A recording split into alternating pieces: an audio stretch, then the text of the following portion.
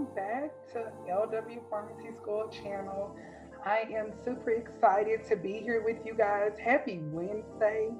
Hopefully this week has been great to you. Hopefully this week you have been able to do everything that you said you were going to do. As always, this video is being brought to you by LW Pharmacy School. If we have helped you, if this video has helped you, or if our channel has helped you to be successful and has helped you with your studying, subscribe to our channel, ring the bell for notifications, and give us a thumbs up, okay? We really appreciate that. Let me turn my phone off just so we don't get any type of interruptions. Because I want to make sure that I am giving you my utmost attention and respect while you are doing your thing. Shout out to my new friend in Wyoming. Look, I ain't never even had nobody call me from Wyoming. I got a call today from a friend of mine in Wyoming who is taking her exam. Shout out to you, friend, sending you positive vibes and all, positivity to go your way. Hope you pass. Keep you posted. You the best. I got another friend in Samoa who reached out to me. So I'm so glad that you guys are watching me all over the country, all over the world. And I'm just glad that you have allowed me to be a part of your success journey. We're going to go ahead and jump into it. LW Pharmacy School, you can find us online at www.lwpschools.com for information on how to register for our 15-week course, or even to be a part of our 2-day pass seminar here in Houston, Texas. You can call me 903-295-5933, extension 101, or you can simply text the word PASS, PASS, to 74121 to register and get some information, okay? This course today is going to be brought to you by LW Pharmacy School, and this is going to be geared for my friends who are trying to pass that ExCPT exam. A lot of you all are trying to pass that exam, and so I'm here to help you. Like I'm always here to help you, to make sure that you be the best you that you could possibly be, okay? So, ExCPT exam study takers, as well as PTCB exam takers, this is for you too. But I did this on purpose for my friends who are studying for the ExCPT exam. That particular exam is going to focus a lot on insurance billing. It's also going to focus a lot on pharmacology. So you want to make sure you are prepared. The first question we have today says, Mary Williams is having a prescription filled for amlodronate. I cannot say that, but I know what it does. She is the card holder on her prescription plan. Which patient code should the pharmacy technician input? Is it 0? Is it 1? Is it 2? Is it 3? Okay. She is the plan holder, and that means that she is the insurance holder. So because of that, she is A, which is 0, okay? Now, I'm going to be honest with you. The answer here is 0, but you will notice that some insurance companies will note or will list the plan holder as 1. So if you pick 1, that's not completely wrong, because some plans do it differently. But in regards to this particular insurance, it's going to be 0. And you'll see that here. Okay, so you'll see the child listed as 1, and child 2, and then child 3. The spouse is 1, and the employer is going to be 0. Okay, so it can be a little different. This one says child 1, but ultimately the spouse would be 1, the child would be the second one, the second child would be the third, so on and so forth, and the employee, which is Mary, would be 0. Don't let this confuse you. It was what I could find to add to our PowerPoint, because I'm very visual and I like to make sure that you have something to look at. And so with that being said, don't allow that to confuse you at all, or to make you feel like, okay, is that even right? Okay. As I mentioned, some other card holders will have the employee listed as 1. So if that's the case, the subscriber would be 1, and then everybody else will follow in line behind them, okay? And that's just from experience inside the pharmacy. Now, the book won't necessarily teach you that, but experience will teach you things that books won't. Okay, don't we all know that? Yes, we do. DAW code, check this out. So this is going to be, again, an insurance type of question.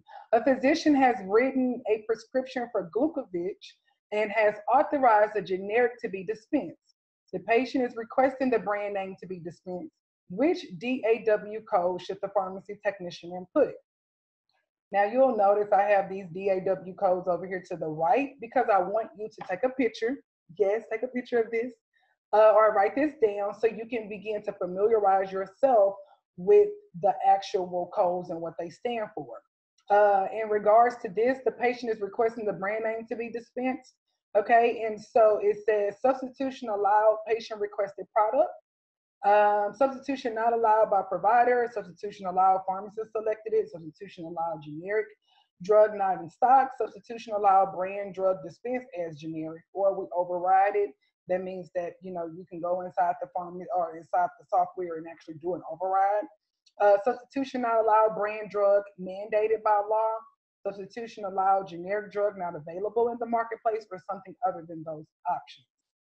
This particular answer is going to be B, which is DAW code 2, and that is the substitution is allowed. However, the patient requested it to be dispensed as a brand, and because of that, we do give the patient what they want in this particular scenario, and so we would list that.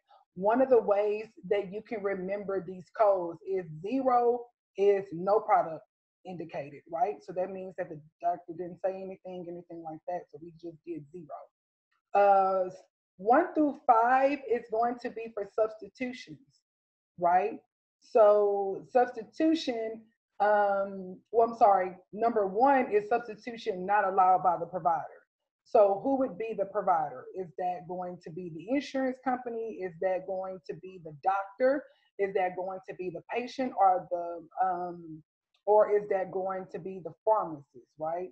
And then it says substitution allowed, patient requested the product.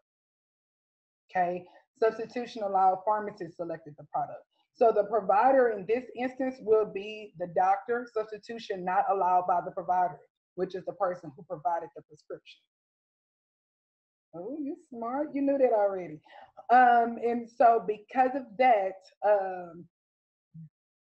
the number 1 is going to be where, whatever the doctor requests, if the doctor requested the brand name, it's going to be a DAW1. If the doctor, does not matter or doesn't really have a preference, then it would be, 2 through 5. Okay, and then 6 would be override, and then 7 would be substitution not allowed, brand drug mandated by law. That's kind of you'll hardly ever see that. But you do want to know 0 through 5. You want to know exactly what those mean. So please remember that. Okay, don't forget that. You will notice too that this first Monday or this second Monday, I did not do a crash course like I always do because we're having our seminar here in Houston and I'm saving up all of my juices that I'm going to be teaching. Look, my mouth got watery. I'm saving up all of my information to give to you in person, February 21st and February 22nd. We are hosting a 2-day pass seminar here in Houston, Texas. You come here to Houston, I'm going to be over by the Hobby Airport area, delivering this awesome information to you all for you all to study and to pass the exam when you take it. I'm also inviting my friends who are experts in pharmacy and operate as pharmacy technicians. I mean, I got some who own their own pharmacy that are techs, and then I got some who own their own IV certification school. They're showing up, okay? And then I got some friends who teach IV certification and they showing up. I got some friends who work at closed door, mail order pharmacies, compounded pharmacies. Look, I got friends, okay?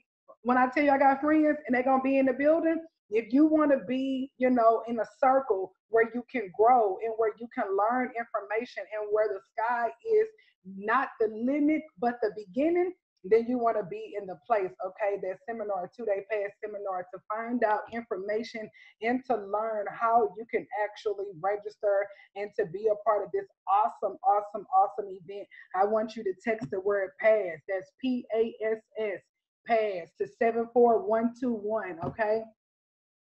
Look, y'all know we've been working together for months on months. It's time for you to take this test and pass it. Let me tell you, have a productive week. May life continue to bless you abundantly. And I look forward to seeing you in Houston, February the 21st to the 22nd, so we can get to know each other a little better.